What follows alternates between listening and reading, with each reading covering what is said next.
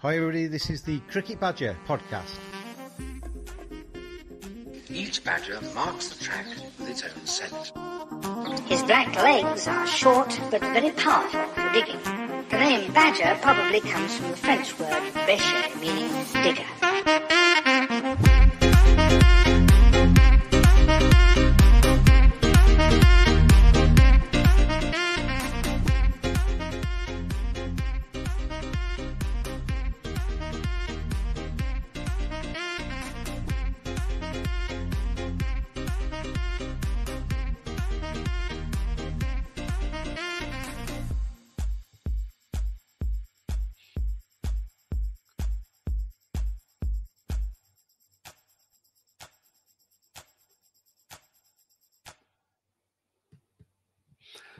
And hello, very warm welcome to another edition of the Cricket Badger podcast. And it's been a weird old day today. Somebody said to me this morning, you must be really pleased that the ICEC has come out and issued the content of the report that it did do, the recommendations, and they're taking it so seriously, such a comprehensive review of English cricket. And I must admit, when I first heard, which was yesterday, first heard what was in the ICEC report, there was a kind of brief moment of thinking, yes, at least they've taken it seriously. But then sat back and thought, it's taken 3 years of utter crap to get this far. And also, if you're celebrating and you're punching the air because you're pleased that cricket's finally taken the issues of racism, sexism and elitism seriously, you're almost punching the air over the misery of all of the people that were affected and all of the people that have spoken to the ICEC. 87% of Pakistani and Bangladeshi people have experienced racism within the game of cricket. It's just absolutely obscene. Anyway, I am joined by Dr. Thomas Fletcher. Welcome back, Tom. It's very good to see you again. You were a guest on the podcast some time ago now, I think just shortly after Azim's DCMS appearance. I found today very mixed emotions. It should not have taken cricket this long to actually finally admit that it's got an issue. No, thank you for having me, by the way, again. No, I agree. And I think the sad thing is there's nothing in there really. I think apart from the figures that you just quoted, the actual, the numerical data, there's nothing that's really surprising. Is there in here? And I think that's one of the things that will stand out. It's not surprising, and yet we've waited and waited and waited to find out what it was going to say. So you probably could have said what it was going to say, 2 years ago, and it's just taken the report to kind of confirm it. I know there's a degree in cricket. I mean, I saw Ben Stokes' press conference, and bless him, he kind of read it off a piece of paper, obviously wanting to get certain points across, but didn't want to get them across wrongly, so read them off a piece of paper. Which I don't think looked great, but I can understand why he did that. But we've seen today, obviously, the ECB have taken the first recommendation of the report and come out and publicly apologised to anybody ever affected by any of the issues contained therein. But then I watched today as the counties, quite nicely orchestrated, really came out and said, we welcome this report. There is no place for any isms, basically, within cricket or sport. And you're thinking, well, if I'm not surprised by this, and I kind of could have written this 3 years ago, and if you're not surprised by this, and you could have probably written this longer ago than that, why are the counties, A, surprised, and B, if they are surprised, they shouldn't be, because they're not doing their job properly if they're not monitoring this, and why are they not doing more about it? Yeah, all very robotic, isn't it? And there's various equalities organisations as well who are kind of tweeting, this is our response to, this is our response to, and you think, it's you've all got a voice on it. You've all got a vested interest in it. I think from the county's point of view, and I say that with I suppose with some level of experience, having, done some work with the counties last year around EDI and inclusivity and whatnot within the venues, is that they're just crying out for help.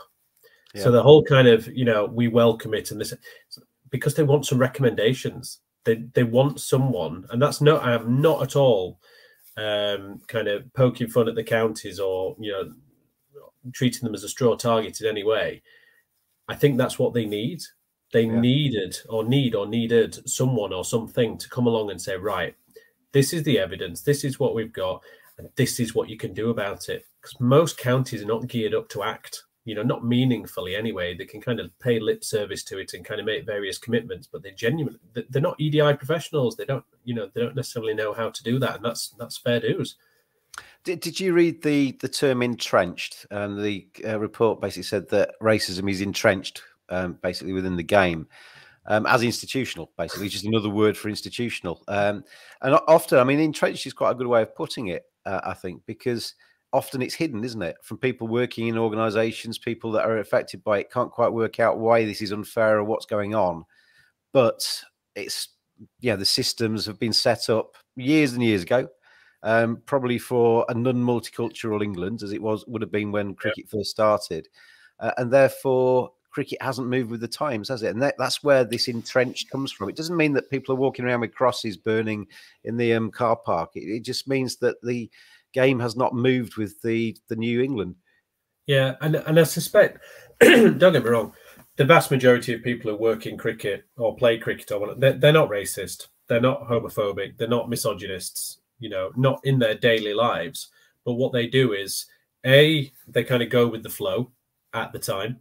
So they normalize it, they don't challenge it. And B, they enter a system which, as you say, is just that is just how it's done. And no one really questions, why is it done that way? And how might we do it better? How is it failing some communities over others? And ultimately, it's just, well, that's the way it's always been, and it's worked, or it's worked to a certain extent without thinking about the wider context of who is it working for, and similarly, who is it not working for? Should have said when we started this, you've done a lot of work in this area. For people that don't know, Dr. Thomas Fletcher, author of the Fletcher Report, you've done a lot of, you're an academic basically, aren't you? You've done a lot of chatting to people, you've done a lot of research, you've done a lot of stuff around the issues of racism, not just in cricket, but on a broader scale as well. But so there is more than an element of expertise when we come to talking about this on this podcast. Should we start with the racism part of this? Because obviously there's three strands to the ICEC report. We'll get to the other two later. Actually, before I get onto racism, do you think it's healthy that Cindy Butts and the rest of the ICEC guys responsible for talking to people and writing up this report have included not just racism? I was actually expecting this just to be about racism, but they've included sexism, they've included elitism in there as well. Do you think that's a good thing? Yes. Yeah. And I think the vast majority of people, excuse me, expects it to be about racism. And I'm really thrilled that it's not just about racism. Again, I can't speak as sort of easily, I suppose, to the kind of gender element or the elitism side, kind of class-based side of the report. But I think ultimately what this boils down to, and what I think we often overlook, is just how those different kind of characteristics, they work in tandem often. So the report will talk about how they're intersectional. So how, excuse me, how racism can be, or how racist kind of exclusion based on race can be exacerbated by being working class, but also being a woman, for instance. And then similarly, can create additional exclusions and I suppose perpetuate that. So I think it is really, really important. But then similarly, I think it's really important because it shows that across this kind of inequity across the system. So we know that racism exists. We've debated that. The evidence is there. And I think actually this is a good opportunity to kind of shine a light and say, well, hang on a minute. It's not just about solving the racism issue, because there's a series of other things that are kind of going wrong here. And therefore it forces people's hands, doesn't it, to go, oh, actually, yeah, we thought we got racism covered, but actually, no, we've got other things to consider now. And I think that is really positive. Well, it's positive moving forward, clearly not positive as a finding. You say people have accepted that racism exists in cricket. I'm still getting messages today from people saying this is absolute nonsense. Yeah, we should just ignore this. Somebody was saying you can tell this was written by a black person, that kind of thing. It's geared up to actually find this result. I mean, it's just purely on a very base level. It's not in the ECB's interest to embarrass themselves by saying the whole game is unequal, is it? No, it's not. And I think, the commission was pretty open in saying that they thought that the ECB was very brave in putting itself out there, or putting themselves out there for this level of critique. And again, I go back to the comment earlier around offering the counties guidance. I think the ECB are in a similar boat in that respect, because again, you don't know what you don't know at the end of the day, do you? And there'll be specific expertise within the ECB. They've got EDI managers and engagement managers and all of this. But their job is not on a daily basis to kind of root out entrenched historical racism or homophobia or sexism. So actually, it's an opportunity for them to learn through the commission, through the 4,000 odd people who've actually given evidence, to go, right, okay, we know what to do now. And that's the, like I say, that's the lightning rod, isn't it? Having worked in cricket a little bit, I think there's a misconception from outside of the game, people looking in, that there are huge numbers of staff working at every single county, and even the ECB.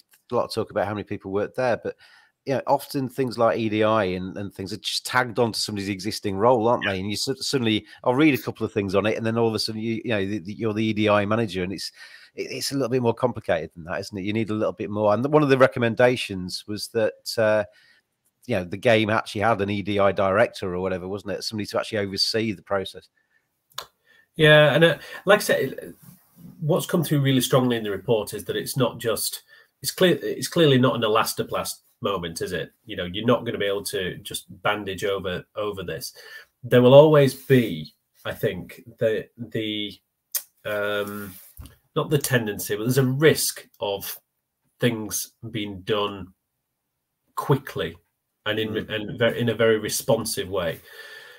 And that is probably the kind of work that the ECB and others have done, because they've got someone who's in post who's not really overseeing it. It's just, right, oh shit, this has happened. Pardon me. You need to go away and do something about that now. Might even be on a 6-month contract or something, just to come in and sort something out. Absolutely. It's just that quick win. Let's get it done. So that we've got some optics to say we're doing it. We're on the case. Whereas the ICEC investigation is clearly, it's not about short-term wins. It's about how do we fix this game. And of course, that'll be transferable into other sports. How do we fix sport in general? How do we fix society, I suppose? And so that will require much more systemic change, clearly, within cricket, but it will require, significant oversight. You can't hand this report over to the counties and say, fix yourselves. I mean, what are they supposed to do with that? Yeah. And this is saying in the intro, though, that for me anyway, despite the fact that Azim first came out and spoke about 3 years ago, and despite there's been apologies from Yorkshire, despite there's been references made by the ECB to supporting Azim and wider, this to me, Thomas, is the first time that cricket has actually properly taken responsibility for this. I reckon in the past it's been, oh, let's wear a few t-shirts. If we can ride out the next 2 weeks, we're going to be okay. Everything will go back to normal. This is the first time, I think, where probably a sport in the country, but cricket certainly has actually taken properly responsibility and look like they are going to deal with it. I think understandably they've waited, haven't they? They've wanted to know what was in it in order to respond properly. And from a kind of optics perspective, that the report was delayed for so long has really not helped in that respect, because it seems like they've just been impotent for quite a long time and just kind of sat there and done nothing and hoped that it would just go away. And I don't necessarily get the impression that is what is going on. I think it was a case of we can't do anything. We can't implement anything until we get the ICEC report. Yeah, we need to be seen to be doing, but ultimately we don't want to put in place something and then a new report come out and that's not goes against it, but perhaps we're not going far enough or we're going in a slightly different direction. So I think I think that waiting and that impasse, it's not looked brilliant, but I do think that there's a rationale behind it. Yeah. And they've given, I quite like the built-in 3 months that they've said, just go away, and they've effectively said, go away, read this, think about it for 3 months, then come back with something. Rather than, because the tendency would be for journalists, for anybody really, to kind of just grab hold of somebody from the ECB and say, what are you doing about this? Tell me now, what's going to happen? But they've actually got a chance to actually sit back and think it through, haven't they? Yeah, and there's always that danger. And again, this is the Barnsley kind of pessimist in me, by the way, which is with the, was it the 11-point plan? Was it 11? Whatever it was. 12-point plan, which seems the 12-point plan, which was like that was being updated, Thomas, about every week at one stage when the heat was on, and then we've not seen it since. No, but all that happened was that they just kind of pulled a bunch of people into a room and said, we need to come up with a plan, without actually saying, let's take time and let's be considered and let's be reflective about it. And let's get lots of different stakeholders from lots of different places into the room and say, right, how do we collectively move forward with this? Yeah. And I hope that that's what happens this time, because the 12-point plan was nonsense in the way that it came about. I'm not saying the plan itself was nonsense, but the manner in which it was created was farcical. It's firefighting, isn't it, rather than actually properly strategically thinking things through. And I said at the time, I thought with the the 12-point plan, and certainly with this is a chance to actually get out there into the shires, go and sit in town halls, invite in people to come and talk to you. There's no stupid suggestions on the you say whatever you want to say, get things off your chest, tell us what we need to do to help you, what have been your experiences, what can we do better? Yeah. Why do you not, I mean, obviously we're both in Yorkshire, why as a British Asian sitting in Bradford do you not go and watch cricket at Headingley when you watch Pakistan on the television every single time they're on? What is the disconnect? Explain it to us so that we can understand what's going on here, so we can actually make it better. I think all of that is time. I think it's just that kind of being time poor in that respect. I think there's that sense of, we've asked the questions now, we've done the insight gathering, now we need to act. And often action is based on, I was going to say poor intel, but insufficient intelligence, I suppose. There's insufficient background work done in order to inform that. We can't be guilty of that on this occasion. There's 4,000 odd responses. The insight gathering has been done. And now it's a case, well, how do we use that insight? Yeah, there'll be regional specificities, but I can't see the counties going back out to their communities now and saying, what do you think of the ICEC report? Because that could take 6 months. And then you're in that period of paralysis again. There will now be that period where, yeah, there's 3 months, but then they'll want action. And so I don't think they'll be able to justify more insight and intelligence gathering. As a researcher, 60 million people or whatever live in the UK, whatever it is these days. 4,000 people on the basis of that does not sound that many people, but that's actually quite robust statistically, isn't it? I think from the kind of work that they did, I mean, I don't know if you filled out any of the paperwork, presumably presented some kind of evidence. It was fairly rigorous in the way that they did it, and they've interviewed people, they've sent out a survey, they've invited people to submit their own evidence. As far as it goes, I think it is fairly robust.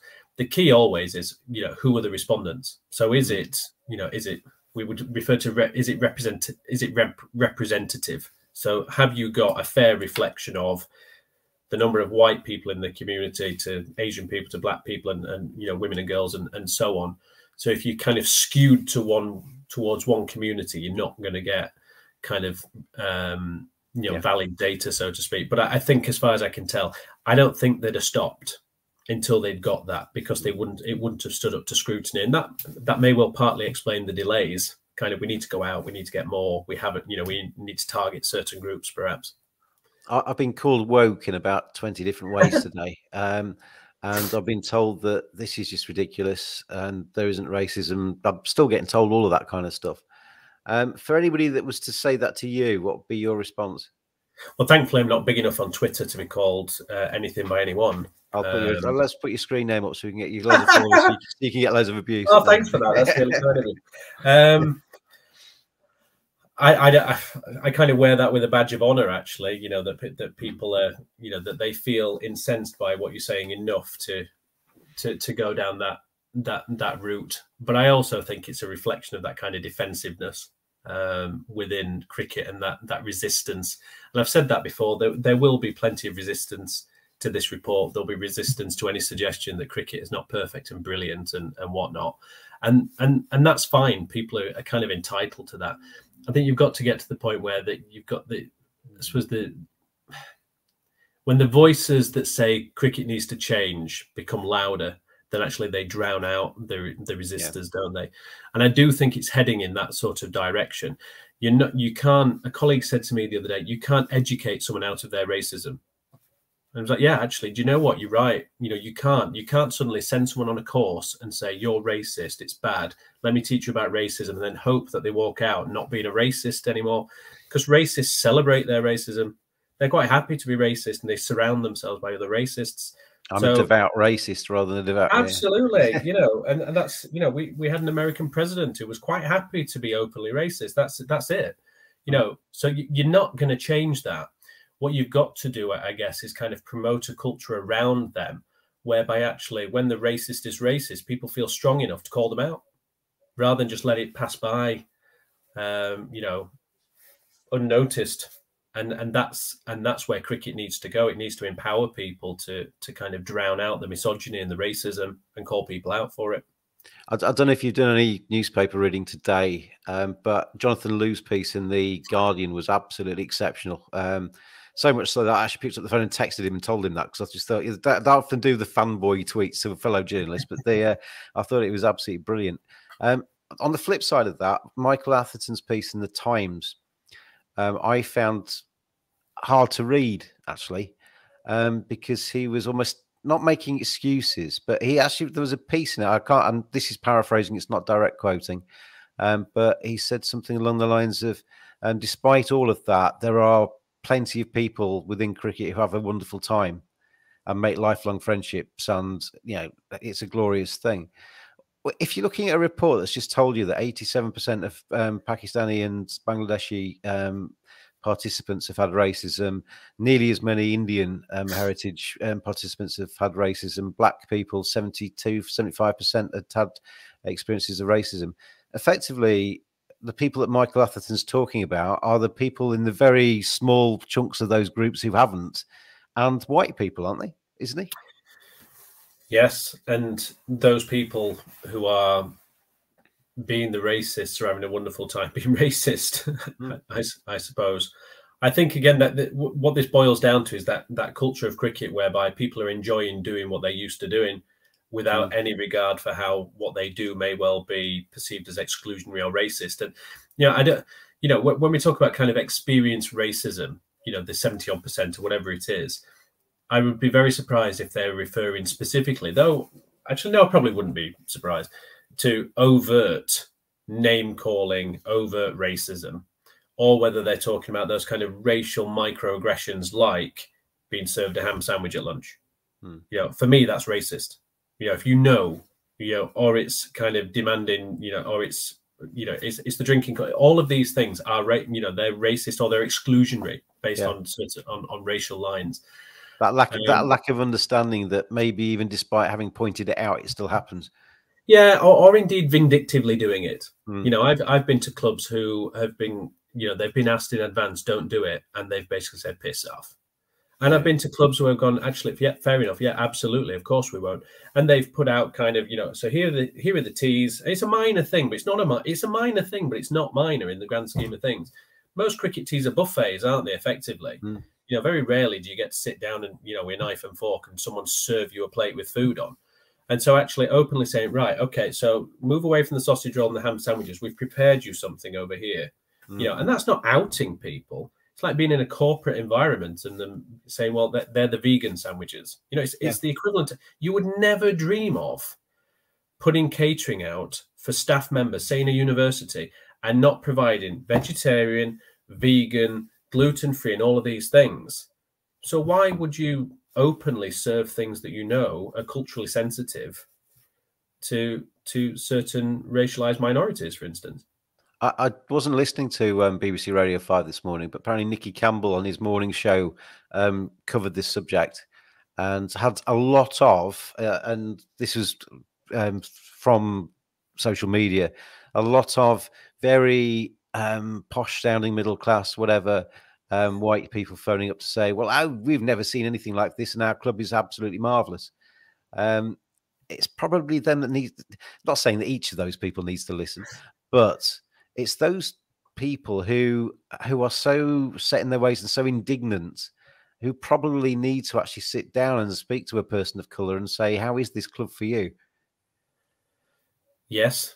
I think, often those kind of lived experiences and that sharing are the things we just don't do we? So, you know, those people that you referred to, you know, if we were going to stereotype, and let's assume that they live in a leafy suburb surrounded by other middle class white people, and actually the only time they encounter a black or brown person is probably at the doctor's. Yeah. You know, it's Jerry and Margot Ledbetter out The Good Life, isn't it? Yeah, pretty much. Yeah. And you know, they're not going to recognise those challenges unless they encounter them.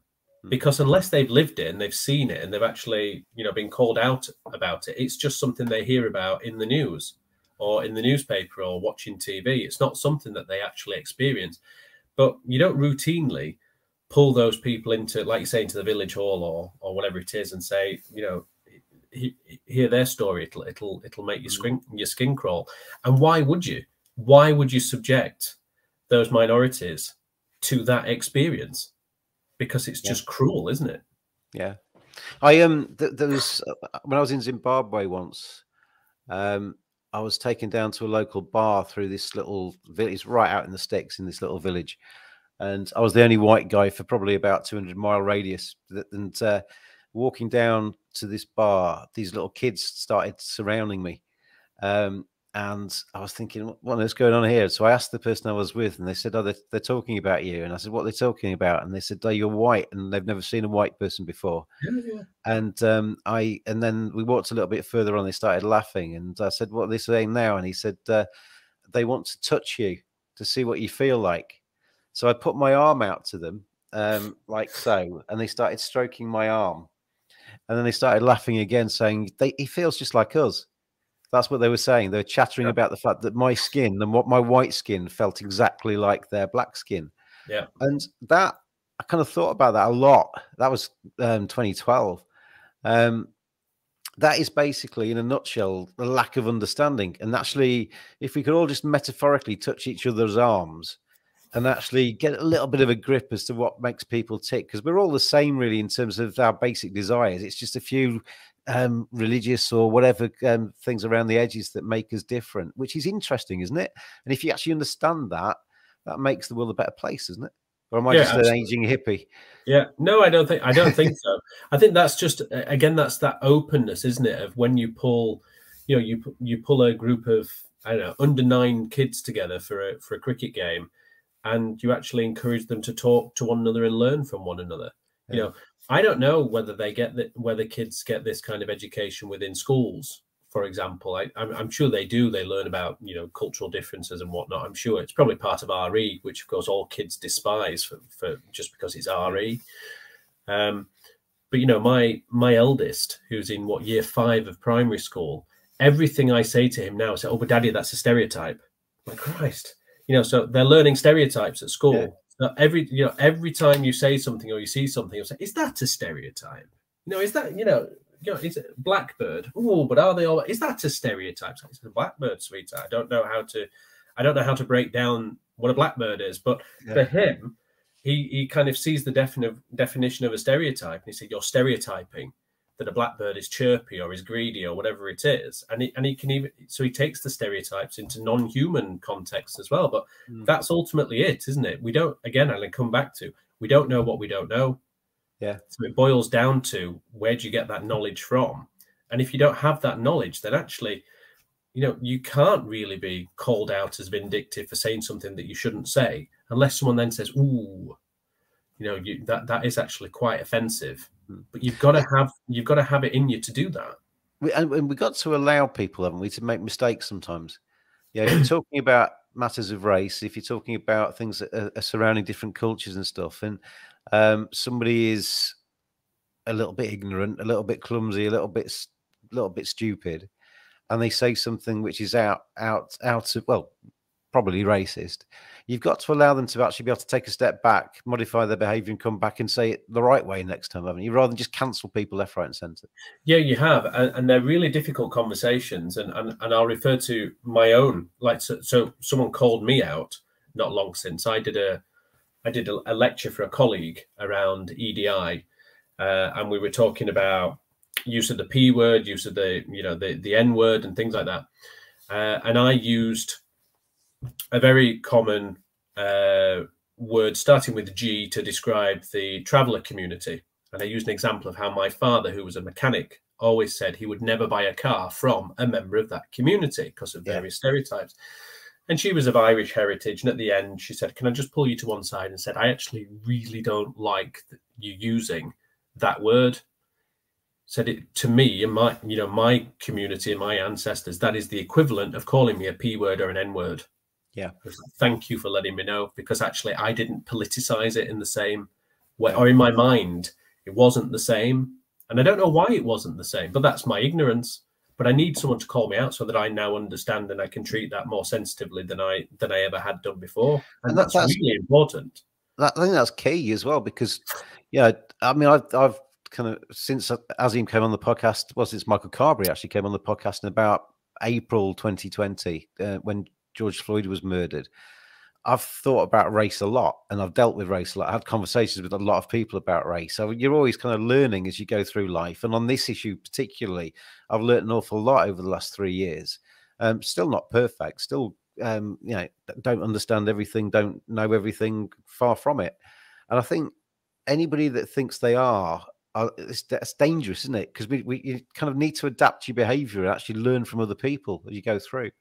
Yeah, absolutely. You've just got to be open to accepting other people's points of view, haven't you? And being flexible in your own approach, and being flexible in your own approaches. And again, that comes back to, as you said, around the kind of structures of the game and how they've been so set in stone and so unmoving that they have, not necessarily through any sense of vindictiveness again, but probably just out of, I suppose, historical ignorance, that actually these practices are exclusionary. I don't think anybody, like I say, I'd be very surprised if there was anybody within the game who openly sits down and says, I don't want, county coaches, I don't want black kids in my side. I'd be very surprised. But they won't think too much about how, if they look around their dressing room and find no black kids in it, I'd be very surprised if coaches are going, where are all the black, where are the black kids in my dressing room? There must be some black talent out there, or Asian talent, or whatever it is. So they won't really think anything of it. But equally, they won't go out of their way to exclude, but equally they won't go out of their way to include either. You mentioned earlier that sexism isn't your speciality. Elitism probably isn't either. I mean, as you said, they're entwined to a large degree as well. But I was interested. I was happy. Going back to a previous point, I was happy that those were included alongside racism, for what you said earlier, but also because I think if it had just been a report on racism, the same old people would have come out and said, "Oh, they keep going on about race," but because it's actually allied to two other things, which I think we can broadly agree on. There's not too much controversy in that. So many professional cricketers come from private schools, which is actually a very small percentage of the educational system, but creates a huge percentage of English professional cricketers. And we can all, I mean, I've seen so many instances of sexism at cricket grounds down the years that it's, you could almost write a book on it. So I don't think they're too controversial, really. It's obviously how the ICEC has interpreted that and how they've made recommendations in each of those cases. But I actually think because racism has gone alongside those two other things, it's actually made it easier for racism to go through this process and be accepted alongside two things which are broadly accepted anyway. I think in the UK, race and racism is just, I just think it's more contested than, say, gender. I think most people, again, would agree that men and women should be treated equally. They should receive equal pay for doing the same job and all of this. And gender is the thing that most organizations, for example, can get on board with gender and say, right, we've got a board of 10 people, so let's have a gender balance. They get that. That's an easy thing for them to understand. But they then struggle when you start to align that with other identity markers. So, we need an equal number of men and women, but then we also need a proportion of them to be from an ethnic minority background. It's at that point when you start to chuck in another variable that people go, hang on a minute, why? They don't seem to get, or they seem to challenge race, ethnicity, and issues around race equality more than they would about gender. I think the class issue, I think that will, I don't think that will be allowed to go by unchallenged. I think there will be a lot of people out there, the hoity-toities, who will say, hang on a minute, and I think that they'll find umbrage in any suggestion that their sport is elitist. I can almost see somebody in a stuffed shirt somewhere in a committee room going, well, I don't mind having a few more brown fellows here. And I don't mind, maybe we can pay the women a bit more, but well, we need to have the Eton Harrow game at Lord's. It's like I can actually hear somebody saying that, because I've seen those conversations happening at cricket grounds. Because that was one of the recommendations, wasn't it? Eton Harrow at Lord's, no more. Yeah. Eton, Harrow, Oxford, and Cambridge.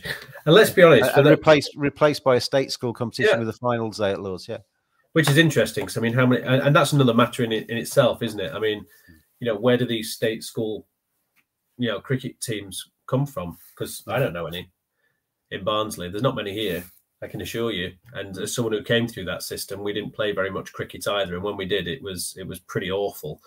And I don't think, from what I can gather, a great deal has changed in that respect. There's no investment in school facilities in state schools. It's one of those, teachers in themselves, and I'm not knocking teachers, they get netball and they get football. They're the kind of playground sports, they're the basketball, they're the common denominator. They get that. It's easy peasy to get a team of 11 or whatever it is, boys and girls, to play those sports. And you can put a net up in a sports hall and give people badminton rackets and just leave them alone, can't you? Yeah, easy peasy. And like I say, with all the will in the world, in my kids' primary school, could they pull out 11 kids to play a cricket match? They're only in primary school, but no, they couldn't. Actually, at this moment in time, there are not 11 people in that primary school who could play a game of cricket. And so they don't push cricket. It's not a good use of resources. Yeah, I had somebody said to me today, we've got too obsessed with the minutiae, basically, to paraphrase, and using the term batter instead of batsman. That doesn't achieve anything. There's far bigger things to do. Or we don't want to just get obsessed with England playing Test cricket at Lord's if they're women, and that kind of stuff. People get preoccupied with one. There's like a 320-page report, whatever it was, with an executive summary which wasn't that much smaller, and they get obsessed with one thing. And report. It's like equal pay for women has basically obsessed the BBC today. In regards to what you think of that, whether it's right or wrong, I personally think if it's not equal, it should be a lot closer.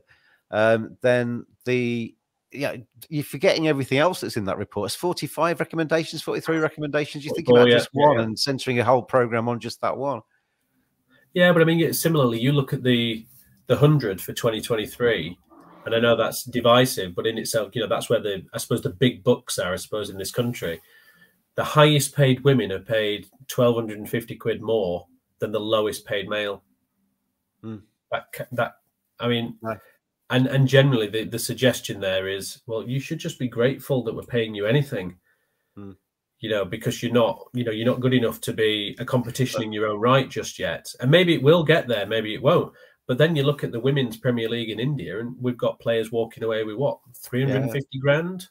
And if you don't actually show something to be a premier competition or a premier form of the sport, it's never going to be that, is it? So you've got to treat it as such. And I saw a really interesting tweet earlier that was why are lots of men obsessing with Sophie Eccleston, the slow left armer for the England women's test team, who's just taken 10 wickets and bowled beautifully at Trent Bridge? Why are we obsessing with her getting into the men's team? For her, the pinnacle is to play for the women's team. Forget the men's team. She wants to play for the women. And we are guilty of that, aren't we? Because we see the men's team as being a step up from the women's team. Yeah. I mean, at the end of the day, they're different, aren't they? And this has always been one of the problems leveled at anyone who talked about women's sports, saying, oh, it's not as good as the men's.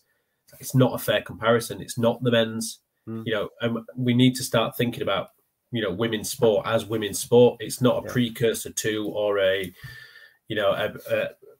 suppose a preface to the male game. It's a completely different product. It's a completely different thing, and we should treat it as independent, and we should celebrate it for what it is as opposed to what it isn't. I don't know if you watched it, but I loved the test match, the Ashes test at Trent Bridge. I watched. I was working on 2 of the days, so I watched 3 full days of it, and really enjoyed it. It was really good, as you say, just different, slightly different pace, but different skills on the show, and very, very competitive. It was fantastic. But then me and my dad debated this on Sunday when I popped through to see him, and he got the test match on. And we had a discussion around, for example, I understand, or he was saying, I understand, from a physicality perspective, at present, the women are not going to bowl 85, 90 miles an hour. I mean, you've got, Shabeen, Ishmael, who's touching 80 miles an hour, but she's way beyond the vast majority. You might touch 74, 75, but not necessarily consistently. So we're debating that. And then he would say, but however, I still don't understand why the batters, therefore, are finding it challenging to face a 67, 68-year-old, 67 mile an hour ball, because why are they could practice on a bowling machine like anybody else at 90 miles an hour and train their reflexes. But that's a different game. Yeah. If you're facing a 90 mile an hour ball and then you get a 68 mile an hour ball, you've not practiced for the game situation. I did that once, actually. Exactly what you just said. I went into the nets at Headingley. I kept racking up the bowling machine. We're just in front of a staff. This is media match. Got somebody to rack up the bowling machine by 5 miles an hour. 5 miles an hour makes a lot of difference. That increase. So you basically miss about 3. Then you kind of gradually train yourself to get used to that increased pace. And then you rack it up a little bit again. So I was getting used to facing this bowling machine about 80 miles an hour, I think, in the end, which was quick. And I'd made sure it was full pitched outside off stump, so I wasn't going to kill myself. And then I got to playing in the staff against media game, and the person bowled me a ball which bounced about twice, trickled towards my stump. So I played about 10 shots before it got to me. It's a completely different pace. It's different skills. Yeah, it's like there was the tweet the other day. Was it Jordan Clark had tried to bowl a bumper in that? It was all over Twitter, and whoever it was it Josh Bohannon or something? And he'd had like about 3 swipes in it before it had got there. But that's what it feels like sometime, in that you're honing your skills for a different game. But so it's not about, you can't necessarily use the pace of the ball and drive consistently, for example, or drive on the up or whatever it is. You've got to learn to scoop and sorts of other things, because that's a different product, isn't it? If you watch it expecting it to be like the men's game, then maybe you might be disappointed. I don't know if you would be or not. That's probably not a fair characterization. But you would be deceived. That's not, because that's not what you've tuned in to watch. It's different. And we should treat it as different. And as I say, we should celebrate it for its difference. In the past, we've had these little spikes in, suddenly everybody's angry about racism being in cricket, or angry about sexism being in cricket. We had it, had it around Azim's appearance at the DCMS. We had it when George wrote a piece about the P word not being banter. We've had these little spikes where all of a sudden it's what social media is filled with. We're going to be discussing this, the rights and wrongs of, and then it kind of just dies down.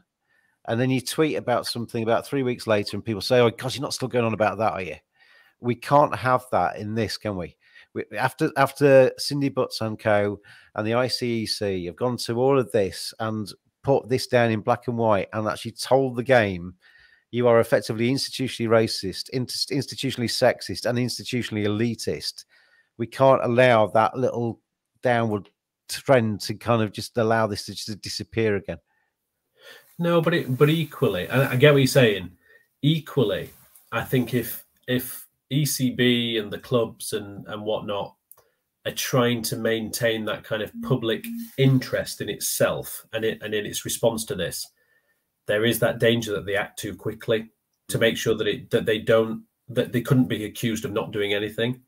Whereas actually sometimes it is about the kind of slow road and taking your time, but perhaps you just need to keep kind of dropping updates. We're working on this, as opposed to we've done this. It's like, well, we're not on to doing, we're on to thinking about how we're going to do it. Sorry to interrupt. It was going back to that 12-point plan. When there was all the hoo-ha right at the start, there was about an update every 3 days. Then it was an update every week, update every 2 weeks. I don't know when the last update on that 12-point plan was. It's just kind of out of mind. We'll just get on with everything else now because people have forgotten about it. That's the worry for me, is that this you know, you're never going to get a situation where there is no racism in cricket or society. You're never going to get that. There's always going to be somebody doing something somewhere. But it's how cricket then deals with that situation, isn't it? At the moment, you've not maybe got the mechanisms to deal with that situation very well. We need to get those mechanisms in place. We need to make sure there's access for people. We need to make sure that people are treated fairly and friendly when they get to grounds or when they get to play in their local teams. There's all of these things that they need to start to build these building blocks to achieve. I've given you some clues there, Thomas, and you knew all those already. But my one of the final questions was going to be, if I was to put you in charge at the ECB now, they appoint you as the new EDI director, your name's on the door. What is the first, you know, after you've had a little bit of time to think, what's the first thing you would do? That's a really awful question to finish on, because I thought we would get into that. You've lulled me in and you pulled me in. I was feeling comfortable. Again, this is actually in conflict to what I said at the beginning, which was around time and people not collecting more insight, and actually the time now was for action and people were bored of collecting insight. If I went into any organization, I want to know about that organization. So I would want to know from every single person within that organization, what do they want? You know, what are their priorities? And similarly, I want to know how they would do it, because otherwise it becomes a minority voice that's making decisions on behalf of communities that they don't belong to. You know, for me, these things, they have to be co-created with the communities in which they serve. And so, you know, the whole, you know, there might be a Black Caribbean action plan. I absolutely fundamentally agreed that we need that. And I advocated for that previously in written work. No one listened. No, it's not that no one listened. No one paid any attention to it at that time because it wasn't an issue. Racism wasn't an issue then. But it's exactly what we said. You know, you focus on South Asian engagement, and that's all well and good. And yes, that was needed, but you've neglected other minority ethnic communities. You've got a women and girls strategy. You've got a disability strategy, and all of this. Like, okay, but what about the other groups that we're not engaging with? So again, at that point, everything comes through co-creation. It comes through consultation, because again, I keep saying, I don't know what I don't know. I wouldn't profess to know everything. And in those situations where I don't know, I'll go and try and find out the answer. And invariably that's through learning through other people, because I acknowledge my limitations. And the ECB and others have to do that. So, well, actually, we don't know the answer, so we're going to go find it from somewhere else. Yeah. But don't exploit those communities. Don't ask them what they think and what they need, and then ignore them. Because I think, you know, a lot of communities are suspicious of cricket authorities. It's the same people that you go to, the same voices, they say the same thing. And then a decade later, they said, I told you this a decade ago. Yeah. And that does not build trust. I've had that today, Thomas. I've had responses today to various tweets I've done where they said, heard it all before. Yeah. You know, you might be calling this the ICEC report, looking yourself in the mirror, whatever it's called, or, you know, the game looking yourself in the mirror. But this was done 10 years ago and nothing's ever happened. We've been talking about this for decades. Nothing's ever changed. There is that resentment. There is that resistance. There is that mistrust, isn't there? Yeah, there really is. And you asked, again, you know, earlier around, you know, I've got British Pakistani communities in Bradford who love cricket, but they don't go to Headingley, but they watch Pakistan every week. Why don't they go to Headingley? You've just answered your own question in that respect. They don't go to Headingley because Headingley is not a place for them.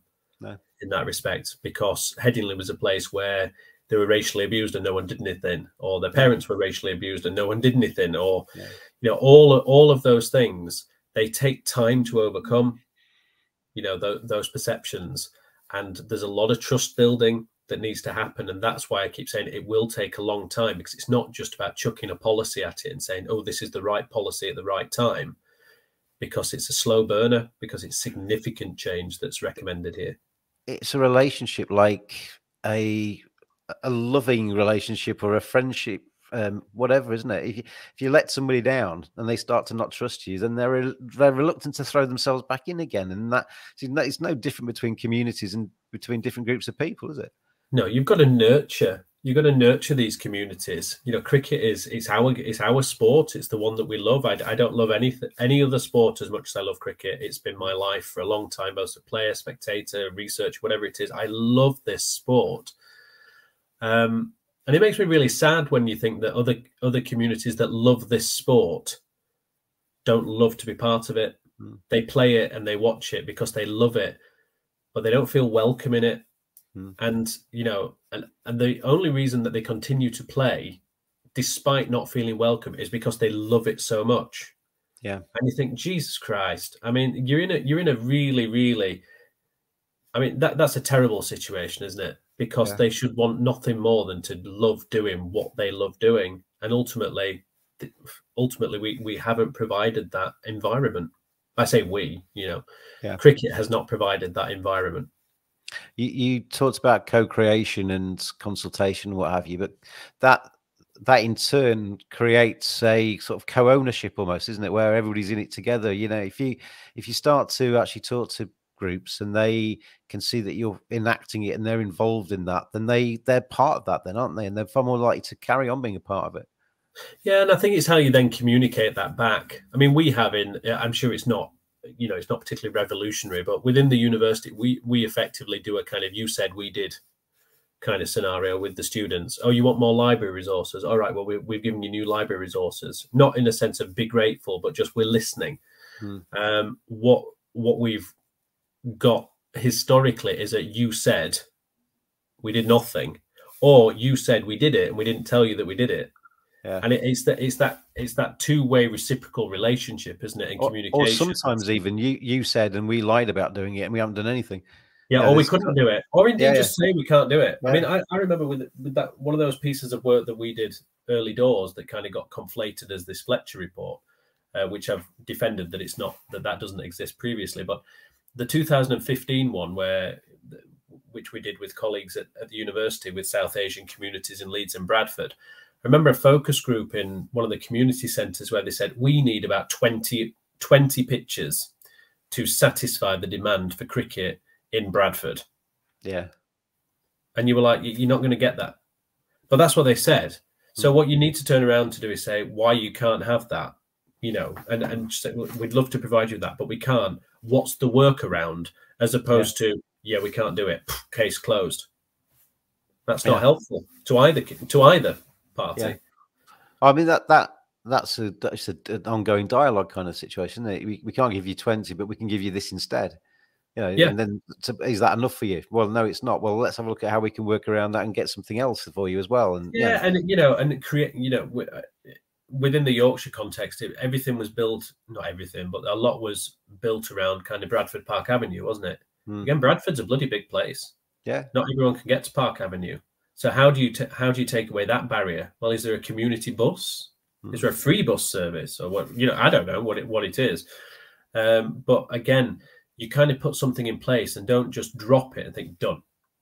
It's right. Okay, so we've done that, but that's still not going to satisfy, or it's still not going to overcome some of the barriers for others. So how do we deal with those ones? And you sort of start with a grand plan, and then you dull down into the minutiae, as you say. I'm don't want to get too Yorkshire centric, but I was saying to somebody the other day, we were having a chat about it, saying, if we could just start using a few more outgrounds, if get a first class game at Bradford, actually bring cricket. You know, we can't get you to Headingley, but if we actually bring it to you, will you come down and maybe get a bit excited about it, and then maybe come to Headingley? Yeah, if you come down to Bradford, which is only half a mile away, then enjoy that. Then you might come to Headingley. That kind of stuff where. Taking the game, because Yorkshire's massive, isn't it? You know, Sheffield down south, they don't feel like they're anywhere near Leeds. There's all these conversations going all the time. But maybe if you take the game to two people, that might make a difference. Perhaps, perhaps. I mean, we debate it. You debate it long and hard, don't you? And you think, right, the reason why people don't go, it must be because they can't afford to go. So give them some free tickets and they'll come. And then lo and behold, they don't come. It's like, oh, clearly money wasn't the barrier then. So what was it? Don't know. Well, you know, until you know why people don't come, or indeed what would make them come, then you're guessing. And this is where I keep coming back to say you need to co-create, you need to have that insight, because otherwise you put mechanisms in place that are not necessarily the right ones. So you think you're taking away barriers, but actually you might take away some, but then you create different ones. Yeah. Final question, Thomas, because I'm going to let you get going and enjoy the rest of your day. Need a haircut, James. That's what it is. That's where the rest of your family are gone, isn't it? The sort of final thing, in terms of your view on the world, in terms of your view on cricket and racism and everything like that's been going on, you've kept a close look in the last 3 years and before that. Are you happier now than you were this time yesterday before you knew what was in this ICEC report? I think so.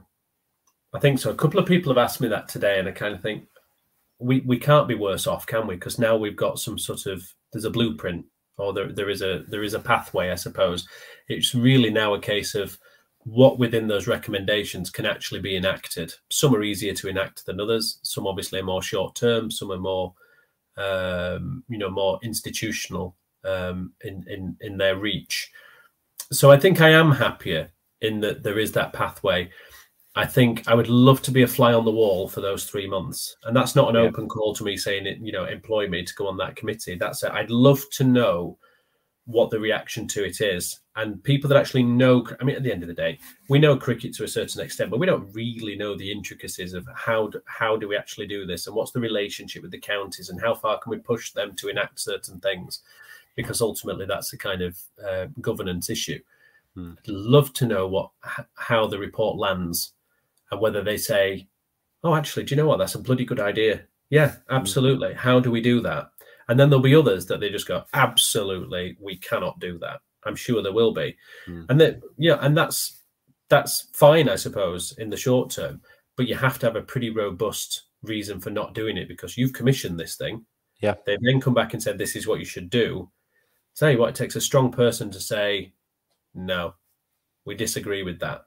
Because presumably then has to be that, there needs to be something which is a reaction, an open reaction to it, to say point by point, yes, absolutely, not sure about this one, yes, absolutely, can't do this one, this is why, blah, blah, blah, blah, blah. And I don't know if we'll ever get that, but I'd love to see that. No, it's going to be interesting. I mean, from my point of view, I think I am happier today than I was before I found out I was in the ICEC report, purely because what I said earlier, that I think for the first time ever, cricket has actually held its hands up and said, yeah, this issue is actually live and real. They've said it before in some ways. They've worn T-shirts, they've had slogans, they've had nice pictures of Josh Buttler with Moeen Ali pretending everything's marvellous further afield. But I think today they actually did sit up and think, blimey, we've got to do something now, which is actually, that's massive progress for this game, because I don't think that's existed before today or before yesterday when that has got to be a step forward. But we've got to kind of keep watching and keep pushing to make sure that things happen. I think there's been a genuine fear across the game about what was going to be in it as well. I don't know whether those fears have been realised, or whether they've sat back and gone, yep, that was totally expected, and there's no curveballs in it. I think the findings will be hard to read, but they'll go, yeah, I can see that. I understand where that's been, and I'm not surprised by it. As I said, I think those recommendations are the key, where they go, actually, I suspect there are a few in there where they will be surprised at how far they've gone with the recommendation, and the level of detail and the specificity around how they would recommend that you do it. Yeah, I think they will come as a genuine surprise in some places. And, like I say, it'd be interesting to see whether they embrace them or reject them. Yeah, I imagine it's often the case, isn't it? But what some counties, what maybe even the ECB say publicly, and what they actually think behind the scenes might be two totally different things. As you say, there'll be some things in there that'll be thinking over my dead body kind of stuff, and then other things that are probably more easy wins, aren't they? But we will see how that progresses over the next, well, I'm sure, years, months, decades, whatever it's going to be. And we'll carry on talking about it, and we'll carry on putting pressure on for change and inclusivity and all the important things, I think, in the world. And just getting along together, isn't it? Thomas, thank you very much indeed for coming back on the podcast. Appearance number 2 done and dusted. Let's make it a hat trick. Let's talk in a few months when we've got an outcome of the ECB response. Three months from today. Put it in your calendar. 3 months today. We'll come back and see if ECB have come out with anything, and see where we are with all that one. But enjoy the rest of your day. Come and get your hair cut, and I will, I'm sure, talk to you again very, very soon indeed. Stay tuned, everybody. More Cricket Badger podcasts coming up very soon indeed. Thanks for watching today. Thanks for listening later, and see you again soon. Cheers all.